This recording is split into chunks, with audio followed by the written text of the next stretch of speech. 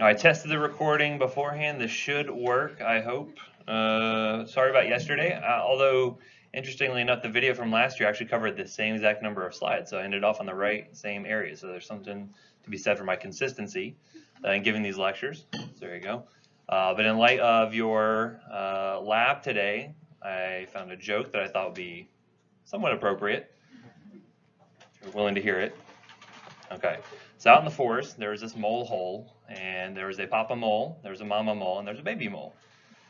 And so one day, the papa mole thought he smelled something very sweet. So he stuck his head out of the mole hole.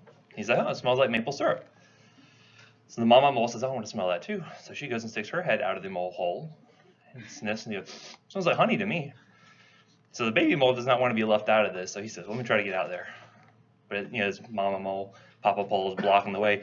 He's trying to get, he just can't fit. And he's like, "All I smell is a bunch of molasses here."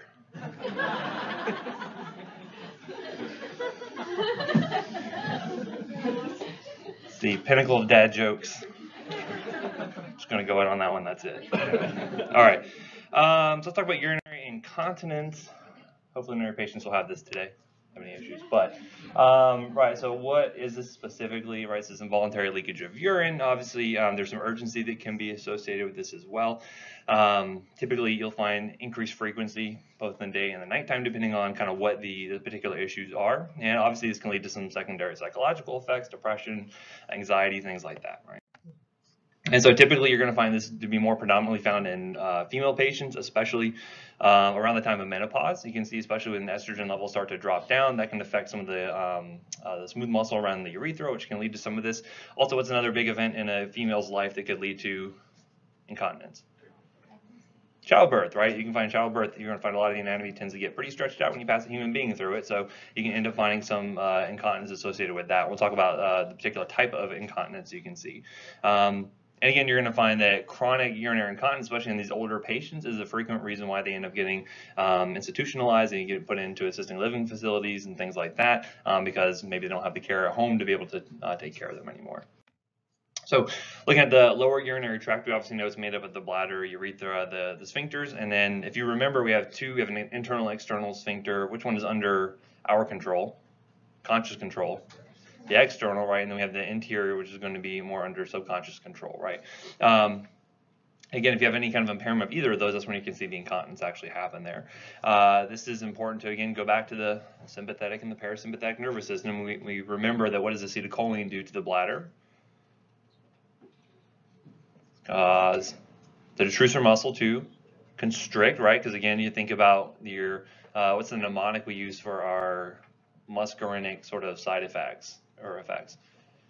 Remember the dumbbells? What was the U in dumbbells? Urination, right? So again, when you see the muscarinic activity activating there on the detrusor muscle, you're going to see constriction of that smooth muscle, and that should lead to micturition, right? What's it going to do to that internal urethral sphincter? It tends to relax that, right? So again, these are working in concert with one another. Again, thinking back to the flip side of that, we're talking about the effects of things like alpha adrenergic agonist and things that like the sympathetic nervous system. What does that do to the bladder typically? Should relax it, right? Because again, if you're in that fight or flight response, you typically want to hold on to volume. You don't necessarily need to go to the bathroom, so you'll find that will actually relax that detrusor muscle. Here we're going to focus much more on the cholinergic side of things, focus on those muscarinic receptors. These are the important things because this is what our drugs are going to be affecting here, right? So do you think here, if we're going to be dealing with incontinence, do you think we want to use muscarinic agonists or antagonists? Probably antagonists, because you remember, if you go back to your mnemonic for antimuscarinics, what was the mnemonic? Remember, they're dry as a bone, right? So again, you're going to lead to urinary retention. So you can find that by using antimuscarinics, this is going to be important to cause you to hold on to that urine more effectively. It's going to loosen up that detrusor muscle. It's going to help to increase that pressure on that internal urethral sphincter. Hopefully, you can hold on to the urine better. So you're going to find the antimuscarinics are playing a big role here. Okay. Again, I don't really care if you know it's M2 or M3, just know there's different subtypes. Certain drugs may be more preferential for one versus another, but clinically it doesn't really matter too much. Okay, so as I mentioned, we have the proximal, the internal urethral sphincter is going to be more under involuntary control versus the external, which is under our voluntary control. Now again, is that always going to be under our voluntary control? Not necessarily. If you have enough urine, enough pressure, like eventually it's going to come out under involuntary means there. Keep in mind with the bladder, this should be allowing to fill for should accommodate for varying degrees of volume there. However, there's always going to be limits to a lot of those. And you can find that patients that chronically hold their urine too much, they can actually have some issues there where that muscle tends to hypertrophy in response to that really the overdistension you're going to see there. But again, you need to have good coordination between the different organs, nervous system, bladder, etc., in order to make all this work as it should. So getting into the different types of incontinence here, we have stress urinary incontinence, which I use my laser pointer so you can see where I'm pointing to. This is typically what you're going to see more like in your pregnant patients or patients who have had previous vaginal births, especially. We have this urethral underactivity. Okay. So this is where you're going to find that that muscle may not be sufficient enough to really have good closing pressures, and you're going to see urine leakage through there. And so this is where you're going to see occur with brief bouts of stress on that urethral sphincter, right? So you can find things like bursts of activity like sneezing or exercise can cause the pressures to kind of overcome what the sphincter can really handle, and it's going to allow for leakage of urine to happen there. Okay. Typically, do you think the volumes are going to be pretty high with this, pretty low? So pretty low, right? Because again, it's a brief bout. So you sneeze, it's a very brief event. You have a brief amount of leakage, not very high volumes there, right? So it's still problematic for the patient, right? You still don't want to have involuntary urination, but it still is going to find there's typically low volumes here. More episodic as well. Again, if it's just related to certain stressors, sneezing, coughing, etc. As I mentioned with the risk factors, they're having like a vaginal delivery, pregnancy, childbirth, menopause, obesity, aging, all these things can increase the risk for that as the muscle tends to get less and less effective over time. Fairly rare in men, but it could be caused by surgery. So specifically like prostate surgery, you can see that as an outcome of that. So that's one thing to note there. And this tends to be aggravated by drugs. Okay, so for instance, if I were to use something like an alpha antagonist, you remember what did the alpha antagonists do for, say, the prostate? Cause relaxation of that smooth muscle. If you remember that, right? We use things like doxazosin. We look at things like uroxetrol, Flomax, tamsulosin, right? These are all things that we're going to help to cause relaxation of that smooth muscle. The same thing happens on the urethra there, and so you can find the alpha antagonist tends to relax that smooth muscle, causing potentially stress incontinence happening there. And then you can also see things like ACE and ARBs. More often you're going to see with the ACE inhibitors, and if you remember, what is a big side effect of the ACE inhibitors? Dry cough. Why do you get the dry cough? You get that bradykinin buildup. Now you see this less with the ARBs for sure, and again, a lot of patients who have chronic dry cough with the ACE inhibitors will switch over to ARB to get rid of that. But just know that could be another cause for the stress incontinence, right? So if you have an older, say, a woman, say in her 50s, which again is not older, but just say she's in her 50s, previous, 2 childbirths, is starting on an ACE inhibitor, now she's complaining of urinary incontinence. This is one of those things that could be related back to that. Say, are you having a lot of coughs with you've noticed since you started your lisinopril? And say, yes, I have, and then that could kind of clue you into what's going on. So the other type here is going to be this urge urinary incontinence. So again, it's not stress, but it's an urge, and this is typically going to be due to bladder overactivity. And this is where you're going to see a lot of our antimuscarinics are playing a big role here. And so again, you're going to find that leakage is associated with the urgency or that desire to void, and then typically this is going to be detrusor overactivity due to involuntary contractions, right? And so you're going to find that having that detrusor muscle being too overactive, causing too much constriction, is going to lead to that urge to need to void. Again, this is not the same as overactive bladder, so this is more of an issue of urgency versus frequency, okay, as you'll see. Typically, this could be either due to neurologic conditions, so you can see things like chronic bladder outlet obstructions, neurologic disease can cause this, or just aging in general can lead to this as well. But keep in mind that anytime you have a diuretic on board, this can lead to kind of increase urine volumes, which can lead to, again, that increased urgency to urinate. And again, why would alcohol be playing a role here? Yeah, it suppresses ADH secretion, remember? So again, if you're suppressing antidiuretic hormone, it's going to have a diuretic sort of effect. So whether it's your ACE inhibitors, your thiazides, or even alcohol, that can all cause a diuresis sort of effect there. The overflow incontinence is actually going to be kind of a mixture of urethral overactivity and or bladder underactivity, as you'll see here. And basically what you're going to find is leakage is due to the bladders being way too overdistended here. It's getting way too full. It's unable to empty there. And this leads to this chronic urinary retention. So this is something you'll see with patients who are, say, chronic on say antihistamines that have strong anticholinergic activity. This is something that could lead to that. And again, you're going to find this urethral hyperactivity is usually going to be due to things like BPH in men, which is most common, which makes sense because we know that prostate is too large and is impinging upon the urethra, so that's overactivity there. And then you can also see this for certain neurologic conditions like MS or spinal cord injuries. You can also see that. And then bladder underactivity We're going to be seeing that's not going to be completely avoiding all of its contents there. Could be due to things like long-term outlet obstruction, like due to BPH, right? That's some of those long-term urinary tract sequelae. You can see that LUTs there that we talked about yesterday. And then diabetes is another thing that could lead to that as well. So looking at the medications here, so things are going to have increased urethral hyperactivity, as we mentioned, are going to be things that are maybe things like alpha agonists, right? So just like we said, an alpha antagonist will cause relaxation of the prostate. An alpha agonist, does anyone know what an alpha agonist might be? So over-the-counter meds, like you got a cold, you're all stuffy. Sudafed's a big one, right? So again, any sort of stimulant sort of medication there. You can even think about things like amphetamines, like ADHD meds potentially. We have more and more adults who are taking ADHD meds for adult ADHD, so you can find that may be playing a role here. TCAs are another big one. And again, why would TCAs lead to this? They're anticholinergic, right? So again, by being anticholinergic, you're going to see this can lead to some urethral hyperactivity. And then looking at things that medications that decrease bladder contractility, so again, causing that urinary retention so that you're not avoiding all that volume, are going to be things like anticholinergics, TCAs, as I mentioned, antipsychotics, especially like chlorpromazine, chlorpropamide, things like that are going to be playing a role here. And then calcium channel blockers. Why calcium channel blockers? They relax that smooth muscle, right? Again, just like it should preferentially be acting on the vascular smooth muscle, but it can affect other smooth muscles as well. If you remember, what's a big side effect of things like amlodipine, let's say on the GI tract? Constipation's a big one, right? Because you're slowing down that calcium influx on the GI smooth muscle. Same thing can happen here to the urethral smooth, or the detrusor muscle, and that's going to cause you to hold on to more of that volume there, right? So that's another rare side effect, but something you can see if you start to combine a bunch of these. Say you have a patient who has depression, they're on amitriptyline, but they're also on amlodipine for their blood pressure. You can start to see how these meds will kind of synergize and can cause this urinary retention. So how they're going to present obviously is going to depend on the pathophysiology, whether it's bladder under or overactivity, whether it's urethral under or overactivity there. Obviously, if it's urethral underactivity, this is going to be more associated with that physical exertion. So say they're running or coughing, sneezing, things like that. The bladder overactivity tends to be associated with this frequency and urgency, right? So I'm going to say more than 8 times a day or so. Even if it's small volumes, it still have that frequency associated with that. And then the overflow is usually associated with a lot of abdominal fullness because, again, they're not holding on to a lot of that extra volume there. They may have frequency and urgency associated with that.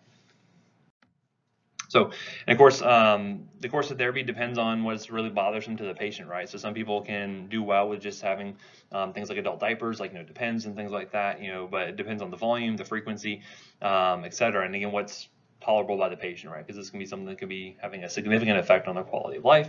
So, what are they going to be able to work with? So our goals, restore continence. Hopefully we can reduce the number of episodes. And again, we may not be able to get them down to 0, but hopefully we can reduce the number. And then try to prevent any complications. So especially if you can keep people out of the nursing homes, that can be really helpful. Because again, what happens when people get in the nursing homes? They decline, like mental status declines, dementia gets worse. What happens from an infectious disease standpoint? They spread around all these really resistant bugs because, again, they catch a pneumonia, they go to the hospital, they get a hospital-acquired pneumonia, they go back to the nursing home. Guess what? They pass it on to their buddies, to Ethel and Gerald next door down. And guess what? Now they have these really resistant bugs, and they come in, and they get even heavier antibiotics. And so it's this kind of sick cycle you see with this. So again, a lot of big issues, right? They're not being cared for. They may not be as vigilantly as they would be at home. So again, you can find they may get dehydrated. They may not have good intake, and so that can lead to things like acute kidney injury, all kinds of problems. So the more you keep people out of the nursing home, assisted living facilities, the better off for the most part. And this can help with that. So generally, you're going to find that if you can try to institute non-pharmacologic therapy first, right? And this can be including things like abdominal floor exercises, this can include things like absorbent pads. This is when drug therapy is going to be coming into play here. In some cases, we may find that using both non and pharmacologic therapy together is obviously going to be somewhat synergistic, so that can be useful. And we'll find that the drug selection is based on the actual type of incontinence. We'll look at some different options there in just a second. And again, consider their comorbidities. Do they have hypertension? Do they have diabetes? What other things they have going on that could be playing a role here? So as we mentioned, non-pharma is going to be first line. Again, better for more mild to moderate symptoms here, and this includes things like their lifestyle modifications or changing their toileting schedules. Maybe if they know they're going to have to go frequently, you know, maybe they can try to schedule around that. Pelvic floor rehabilitation, like doing your Kegel exercises and things like that, can all be very helpful. And of course, any caregiver, especially if you're dealing with more elderly patients, need to be able to help out with this as well. So, but let's look at the medications here. They're going to be used most commonly. And so as I mentioned, for the urge urinary incontinence, anticholinergics are going to be first line here, right? And again, we already know a lot of what the side effects of these drugs are going to be. The mnemonic being mad's a hatter, dry as a bone, which is what we're going for here, right? Red as a beet, blind as a bat, hot as a hair, right? So those are the big things, right? What does it do to your heart rate? Typically increases it, right? So again, you're going to find that a lot of these tend to be a little bit more specific for those muscarinic receptors there in the bladder, but you can find some bleed over effects, right? You can find that patients maybe who have issues with their vision, maybe having blurred vision associated with this, right? You may find patients who have a history of dysrhythmia may have their heart rate go up somewhat, and they may see this can do things like affecting oxygen demands and whatnot. So just things to consider, right? So some of the more common ones you're going to run into include things like oxybutynin, tolterodine, trospium, solifenacin, darafenacin, and fesoterodine. And again, they're just working by blocking those muscarinic receptors there on the detrusor muscle. It's going to cause the bladder muscle to relax or constrict. For incontinence, we're trying to, especially for that urge urinary incontinence, want it to relax, right? We're hoping to hold on to more volume, so that way they don't have that urge to go to the bathroom as frequently as they did before, right? So by holding on to more volume, you don't have that pressure there that is leading to that reflex is, hey, we need to go to the bathroom, right? Any of these are considered equally effective. A lot of it can depend on the dosing strategies, right? So if you have to give it, let's say, more than one time a day, the cost is going to be playing a role here, side effect profiles, etc. If you notice here, when you see like an XL formulation, obviously that means what? So the pill's like this big, XL. No, it means long lasting, right? It's going to be lasting throughout the day. LA just means long acting, right? And again, so that's going to be useful because it's just one-time day dosing, right? Potentially, maybe Q12 in some cases, but usually just one-time daily dosing. Again, that can help with compliance because a lot of these patients, as they get older, what does their medication list do? It increases exponentially in some cases, right? So again, by adding one of these on, you want to make sure you can think about the compliance standpoint and think about what they're going to be able to handle. So, as I mentioned, anticholinergics are first line. A lot of them are going to be coming either in long-acting formulations. Transdermal formulations are also useful, especially if you don't have to change them every few days or so, because that helps with compliance. And again, remember the anticholinergic mnemonic to know the common side effects associated with that, right? So you can see hyperthermia, you can see the heart rate go up, you can see blurred vision, you can see all those things associated with that. These medications based off their anti-muscarinic activity. Now, again, who would be contraindicated from this? They have urinary retention already, which probably wouldn't be their big issue in the first place with this urge urinary incontinence. If they have decreased GI motility, because what's this going to do to GI motility? It's going to slow it down even more, right? So if they already have significant constipation because they're on amlodipine or verapamil and they're on a chronic opioid for long-term back pain, guess what? They're going to get stopped up even worse when they're on one of these medications here, right? So again, always consider these things. Narrow angle glaucoma, again, this is going to be contraindicated because it can negatively affect that. Myasthenia gravis, all these things are going to be a big issue.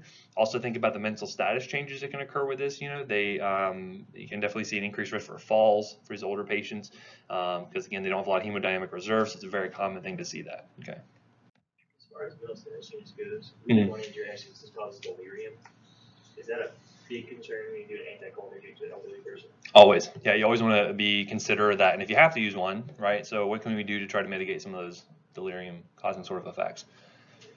Try lower doses, right? Try to titrate very slowly if you can. Make sure you're monitoring for those changes there. So if you see that all of a sudden they're getting, patients, caregivers are reporting, yeah, they're actually just way more loopy than usual. Like those are things you want to key in on, right?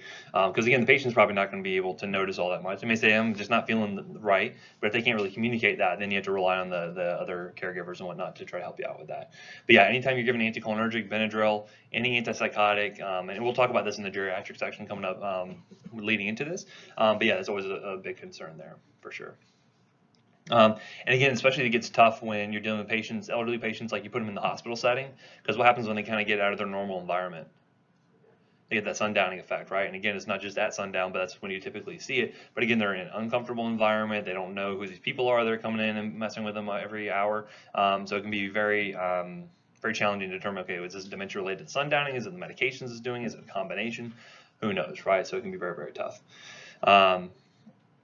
Even me, like when I was with my wife, when we had both of our babies and we were only in the hospital maybe like a day or two, like having those nurses come in like every single hour, they're like, oh, this is like a big benefit. Like it had big signs. Our nurses come in every single hour. I'm like, no, stop. Like leave us alone. Like I was getting like really antsy. I'm like, can we get out of here like right now? Because this place is terrible. It was a great hospital, but it's still like hospitals aren't great places to be and feel comfortable. Anyway, so as I mentioned, these are first line. Typically, extended release preparations are better from the compliance standpoint. Oxybutynin is a good one because it has, it's good because it has an XL formulation. However, you want to be careful for patients at risk for orthostatic hypotension. It does have a little bit of that alpha blockade. So you do want to be careful with that one. It may have some effects on blood pressure, lowering a little bit, so just be careful. Other big things to note here as well is that these XL formulations, typically, you can always find these lists. Just look up a do not crush or chew list, and you can always find this online. But a lot of these XL formulations are designed that if you were to crush or chew them or cut them in half or something like that, it will break that extended release formulation. And then what happens when the patient takes that dose? All comes out at once, yeah. So again, they're going to see this really big peak effect, and then it may not last throughout the time period. You may see those kind of big side effects early on, and so that's always a concern, right? So if you think about like your toprol XLs, right, your beta blockers, anything like that, always double check just to see if it's something that can be split, if it's something that can be crushed or chewed, because oftentimes you'll end up breaking that formulation, and that's going to kind of defeat the whole purpose of using an XL formulation in the first place, right? So just something to note. Tolterodine is another one you want to avoid in patients with significant renal dysfunction or severe hepatic dysfunction, because you will find levels will increase and you can see more toxicities. And also if they're on a CYP3A4 inhibitor, such as, do we know any good CYP3A4 inhibitors? Cimetidine is a good one. What's some other ones? Ketoconazole is a good one. Macrolides. What else? But like verapamil, diltiazem, right? So think about all these common CYP3A4 inhibitors that can up your dose, up your level. So you want to go ahead and drop your dose initially, right? Because just because they're on a CYP3A4 inhibitor doesn't mean they can't take the drug. It just means you may need to adjust the dose to accommodate for that, right? Trospium is actually kind of a second generation anticholinergic, and so one of the benefits of this is, if you remember talking about the differences between a first and a second generation antihistamine, what was the difference? Doesn't cause sedation in the second generations. How come? It can't cross that blood-brain barrier. And a lot of it was due to the fact that it was a quaternary ammonium. And again, going back to your organic chemistry, what does a quaternary ammonium mean? Quaternary, so it's not tertiary, which is 3, so quaternary is 4. Right, so when you put 4 charges on there, it's going to cause a permanent positive charge, right? So because of that, or that nitrogen has 4 charges on it, 4 bonds, you're going to find it has a permanent positive charge. And so because of that, you're going to find that it does not cross that blood-brain barrier very easily. So the benefit here is you're going to get less of those ultramental status sort of effect because it can't cross the blood-brain barrier as readily. So I mean that none of it crosses, probably not. There's probably still a little bit, but trospium might be a better option for a patient who maybe they're elderly, maybe you started them on something like a Detrol, and you're just kind of getting a little loopy. Try switching something like this, and it may help to mitigate some of those effects there. Okay. Again, think about things like dietary restrictions, like if it has poor bioavailability, you have to take it on an empty stomach. It's really kind of interesting. That's a good point. I don't know if I mentioned it. So some of your colleagues did a talk to some of the Parkinson's patients, and I mentioned the lady was talking about her diet. So going back to neurology, if you remember back in Parkinson's, what was the big thing you had to worry about? Cinemet and your diet. Because Cinemet was the brand name for, oh boy, to Parkinson's, think levodopa, carbidopa, right? Remember, what did that compete with in terms of getting absorbed in the GI tract? Levodopa is an amino acid, so it means it would compete with other amino acids. Where do you find a lot of amino acids? In your protein, right? So again, this is one of those things where I mentioned that sometimes if you're having decreased effects of the Cinemet, you had to adjust it and make sure you weren't taking it at the same time as a lot of protein. And so it was interesting talking to those patients because one of them was like, yeah, I have to make sure I don't eat my eggs at the same time as I eat my Cinemet, otherwise I'm going to have increased effects of the Parkinson's all day long, right? So again, take these things into account here. So if you have a patient not really responding well to something like trospium, maybe they need to take it on an empty stomach. Right, but think about other medications they're taking. Think about they're taking calcium because they have osteoporosis. Think about they're taking iron because they have anemia. Think about all these different drug interactions, and it can be very difficult when you're trying to. And again, this bleeds a lot into the geriatrics talk, but it gets very complicated in terms of trying to schedule these things out. And again, when you have declining mental status in terms of getting older, that becomes much more difficult, right? So that's why you see all those pill minders and all these different things to try to help schedule you out. people are using a lot of phone apps and things like that can help them out, trying to schedule things out using a lot of timers and things. But again, it can be very difficult and get complicated pretty quickly. Now, botulinum toxin, what does this normally do? Cause paralysis. Why does it cause paralysis? Good job. You read the slide right. Yes, it blocks the release of acetylcholine. Okay, so again, how do you think that might affect the detrusor muscle of the bladder? It should relax it, right? Because if you're not releasing acetylcholine, you shouldn't be able to affect that. And again, this is another big thing that affects skeletal muscle as well. So when you typically think of Botox, how's it being used? For aesthetic purposes, right? You can inject it into the forehead, and all of a sudden you get that surprise look all the time, you know. But basically, you're going to find this is used as an off-label use. You can actually inject this directly into the bladder, and it has a good long half-life, so you're going to find that it will last for several months at a time. But it will allow for, by paralyzing some of that muscle, now again, you're not going to paralyze the entire muscle, but by paralyzing some of it, you can help to allow for getting better filling, allow it to help decrease a lot of that urge, or that frequency that is going to be associated with urge urinary incontinence. And so that can be used occasionally. Now, again, would this be a first-line thing you jump to? No, but if they are not good candidates for anticholinergics, or they failed other therapy, then they can try using Botox. Now, again, this would probably be an inpatient sort of procedure, or they have to go to the OR in order to have this done. And in fact, we do this pretty frequently for all kinds of things. We'll do this for chronic migraines. We'll do this for certain GI conditions. Some of our GI docs will actually use Botox to help paralyze parts of the intestines and try to help decrease overactivity. So there's lots of different ways we can help to utilize Botox for these patients here. But most of it's off-label, but it doesn't mean you can't use it that way. Anyway, so some things you can consider as far as adverse effects. So you can see some dysuria, some urinary retention. Of course, why does that make sense? Yeah, because you're paralyzing that muscle, right? So again, you may not have the effect of avoiding pressures develop because you can't necessarily use all that muscle. You can't recruit all that muscle at the same time. So that could be an issue there. And UTIs also just due to some of that stasis there within the bladder. Okay, something to consider. Other things. Looking at urethral underactivity. So what are some things we can use to try to increase that closing pressure on the urethra? Well, in some cases, estrogens can be used here. And in fact, why do we say menopausal women were more likely to see some of this urethral underactivity? What happens to their estrogen levels? They tend to go down, right? So by replacing estrogen in some of these patients, you may find you have increased activity here. You're going to find more proliferation of that urethral epithelium. So again, you're going to get tighter closing pressures there, get better local circulation, and actually more alpha receptors. So again, you have that fight or flight response. You have that norepi going there. You're going to find you have better activity, so you get better closing pressures, which can be a good thing.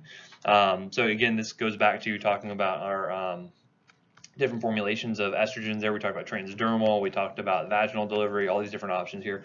Same things still apply. You can either use this orally, any of those are going to be fine. Vaginally, you should still see some local effects happening there, so that could still get some additional benefits. So if they're complaining of a lot of vaginal dryness and also some of this urge urinary incontinence, this could be useful for those patients there, right? So by applying intravaginal estrogens, you can get some local activity there in the urethra as well. And again, what's kind of the benefit of using just intravaginal estrogens? Yeah, you see less systemic effects overall, less liver effect, hepatic effects. You're going to see less, clotting effects, things like that. Okay. Typically, you're going to find progestins are going to have an antagonistic effect here. So again, if you had a patient who say maybe didn't have an intact uterus or had a history of had a hysterectomy in their past, progestins don't need to be included there because that can actually kind of compete with the estrogen effects that you'll see there. Now again, overall, the efficacy may be somewhat questionable. Typically, you're giving these estrogens for other purposes anyway. So again, if you see some additional benefit, that is going to be fine. That's great. Most of the time, patients will mostly be recommended just to use the transdermal formulation. So if you're using it specifically for UI, transdermal is going to be the one that most is often recommended. Okay. Again, other things that can help to increase urethral closure. Well, this is where we can use things like alpha receptor agonists. And in fact, for a while, we used things like phenylpropanolamine or PPA. If you ever see that, that's what it's referring to. However, we didn't like to use it anymore because if I were just to give an alpha agonist, what are some other systemic effects you might see? If I cause activation of alpha-1 receptors, what does that do to the cardiovascular system? Hypertension, right? Because you're going to be constricting those vessels, so you can expect to see blood pressure go up. Is that good for a lot of patients? Nope. So it caused a lot of them to stroke out or have heart attacks, and so that's why PPA was taken off the market. You actually find a lot of dietary stimulants that were used for weight loss also tend to be in this kind of category here, and a lot of them got taken off the market as well because they're causing people to stroke out or have heart attacks. However, there's some other ways we can try to modify the system a little bit. If they say we're good candidates for some of these other therapies here, we can actually use something like duloxetine or Cymbalta. And so again, how does this work to activate those alpha receptors? How do you think? See, N in SNRI. Norepinephrine, right? It's a selective norepinephrine reuptake inhibitor. So by affecting that norepi, by increasing those levels there at the synapse, you may get better activity on those alpha-1 receptors and hopefully a little bit better urethral closure, right? So again, this is helping with that pathway there. It's actually approved specifically for this stress urinary incontinence in Europe, and again, it's used to help increase that urethral tone. Okay. Again, is it going to be perfect? Probably not, but again, it could be useful if they're not a good candidate for other things, or if they have concomitant depression, it could be a good option for them as well, right? Okay, as far as the overflow incontinence, again, we talked about, a lot of that in the BPH as far as things like dealing with the prostate, things like that. Again, a lot of it is going to be related to avoiding anticholinergics because, again, usually the bladder's overdistended at that point anyway, so those are things you want to avoid typically for those patients, but that's pretty much it as far as incontinence goes. So any questions on that section? If not, do you want to do a quick break now? I'm not going to go the full time. Do you want to do a quick break now and then come back and do Jerry? Yeah, okay, let's do 10 and we'll come back and then start the next section.